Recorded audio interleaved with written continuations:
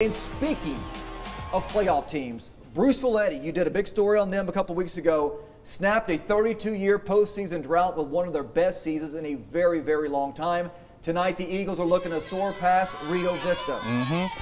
The Eagle quarterback Trapper Enzer is going to take the handoff early on. An exciting time up at Eddy. Nathan Quattlebaum gets the handoff. He picks up enough yardage. That's going to be an Eagle first down. Then later on, Enzer drops back. He's going to fire this one to the side. That's complete to TJ Jarman.